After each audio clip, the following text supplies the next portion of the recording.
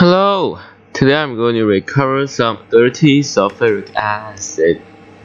This sulfuric acid here is used as a catalyst preparation of diethyl.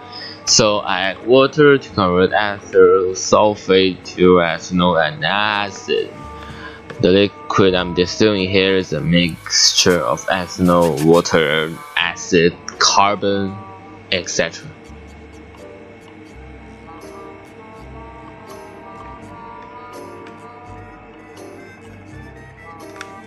Okay, let's start. You need to add some boiling stone to prevent bumping, because usually the mixture of sulfuric acid and water is likely to overheat it and there will be a hazard. Okay, the liquid I'm distilling here is the mixture of ethanol and water, because the length of the fractional column is not able to separate ethanol and water efficiently.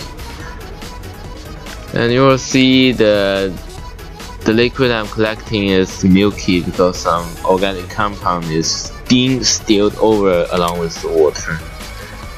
Okay, let's change the receiving flask because the temperature is almost reached the boiling point of water. Almost 100 degrees, and my actual thermometer is not very accurate. And there's more and more smoke appears in the distilling flask. This time the sulfuric acid is much more concentrated than before. And I decided to pour it in another smaller flask to keep separating. And don't forget to add the boiling stone.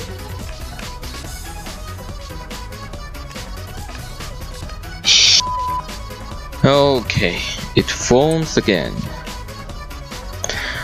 Remove the solid stuff may solve this problem. So let's do it. We are filtering hot sulfuric acid.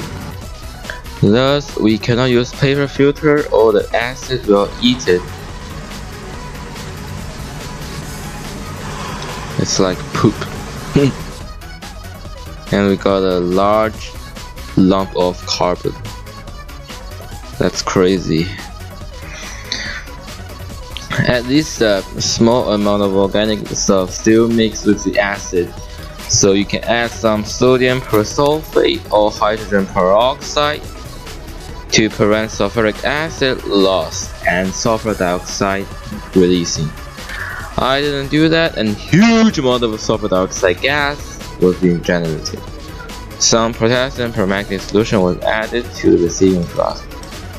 Shake it, and we found out the solution become colorless.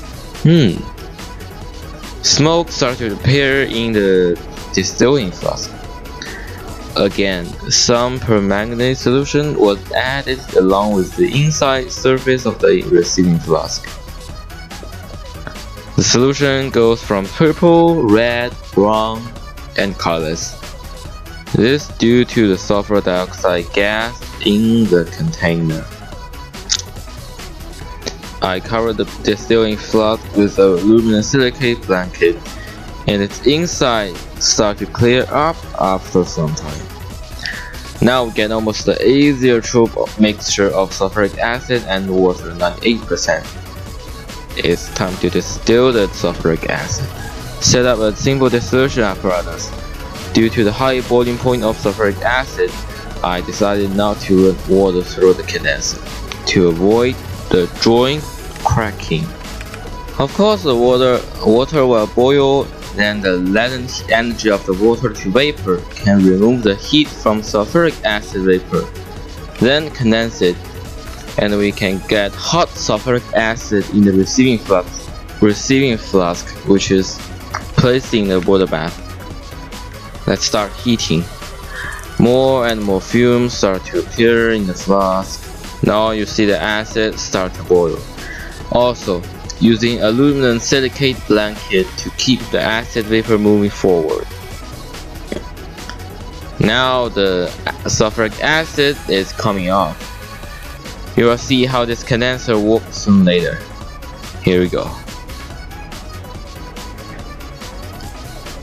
Looks like this works fine. And this is where all the acid vapor are being condensed. As more and more water is boiling off, we can now add more water from the tube on the left. Just like this. Simple.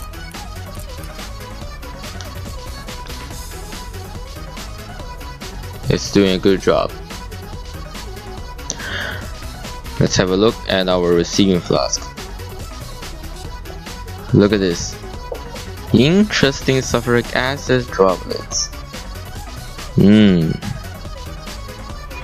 Now the distillation is over. We left some brown goo inside the distilling flask.